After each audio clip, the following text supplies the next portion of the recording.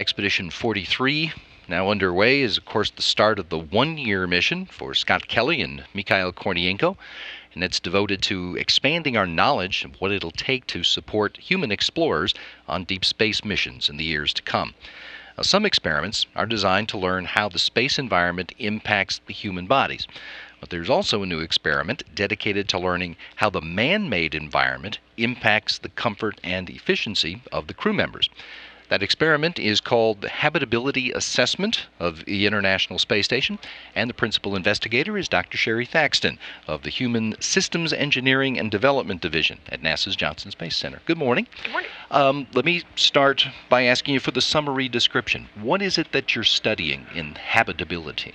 Okay, so it's a habitability and human factor study, which basically means we're looking at how the humans interact with their living and working environment. We want to make sure that we design vehicles and habitats so that it accommodates for the person instead of the person having to adjust to what we throw up for them.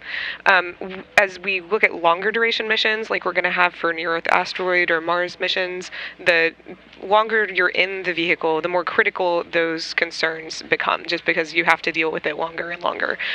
One of the top concerns we have as far as habitability goes is how much volume you have in your spacecraft. So how much space do I have? Do I have enough room to get my job done? ISS is kind of luxury as far as volume goes. They have a lot of space up there, but we might not have that same luxury in future spacecraft. So we want to learn what we can from them now about the tasks that they're doing and how they perform them so that we can feed that into future designs. So what we're asking them to do as part of this mission is to give us feedback about habitability and human factors observations, and then we're also going to try to assess details about layout and volume that we can feed into future design.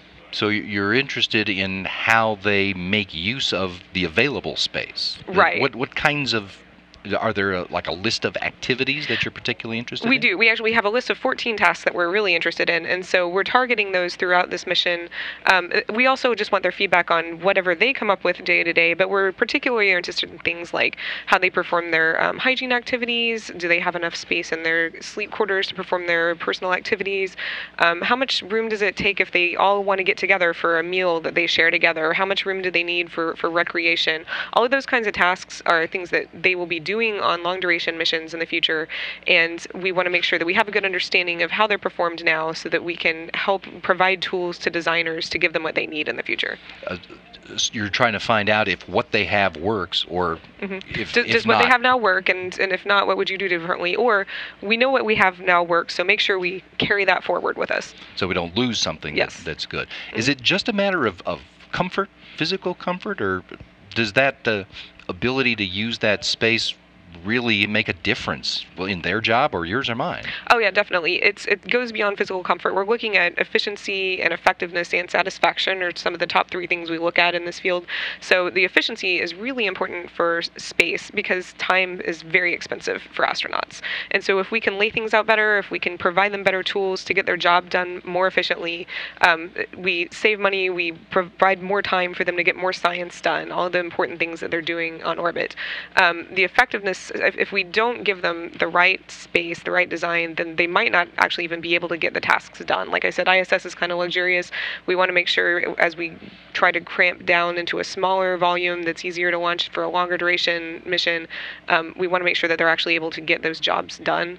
And then the satisfaction is beyond just, is it comfy? It's when you're there for that long, if there's little things that are adding up and causing you frustration, it's going to start to impact your performance. We work closely with the behavioral health and performance element here at NASA.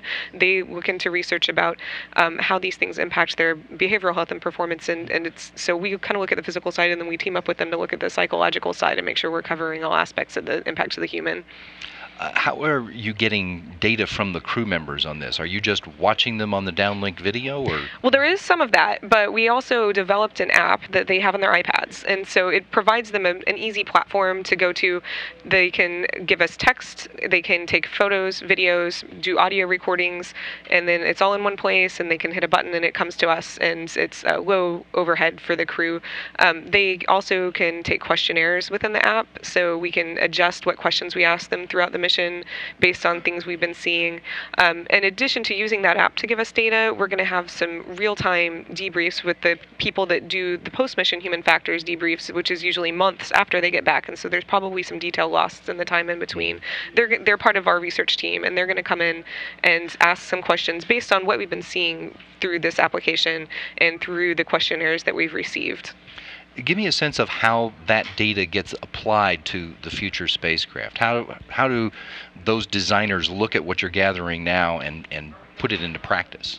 So this is one of many experiments and studies that we have going on as part of our habitability research portfolio. And our goal as researchers is to try to get it into a form that will be standards and guidelines for designers in the future. Everyone will look to a book that will tell them these are the rules that you need to follow as you build it. In addition to that, beyond that, some of these things are kind of tricky to apply because it's easy to say, don't put things that make a mess next to things that need to be clean. But then when you're actually laying it out, it's more complicated than that. So we're also working on developing models and tools. And so this would be important inputs into those models. If we can see how they perform the tasks now, then it can give us information into how it works, and we can feed that into models and give a nice tool to designers that they can use and play with the layout and see if they're meeting all of our requirements and desires. Is what you're gathering here so specific that it's really only applicable to a space vehicle, or could it have application terrestrially? There are definitely terrestrial applications. We've worked in the past when we're working on developing this experiment and looking at what tasks are important with folks from the oil and gas industry. Being in Houston, that's convenient. We can meet with them. They're very interested in it in the context of rigs that people would live on long-term out on the ocean. We also work with folks who design ships for the Navy, with people who design habitats for Antarctic research stations, with other submarines and commercial shipping industry. We've got kind of a network of people that we reach out to that they're interested in what we're doing and we're interested in what they're doing. So they may not have somebody doing a treadmill in microgravity in their environment, but they're still interested in the process of how do we come up with these answers, how do we approach the problem, and they're interested in the same type of things. Anybody that's looking at people in confined spaces and extreme environments for long periods of time. Be very interesting to see how that works out. Thank you for telling us about it. You're welcome. Dr. Sherry Thaxton is the principal investigator of the habitability experiment on the International Space Station.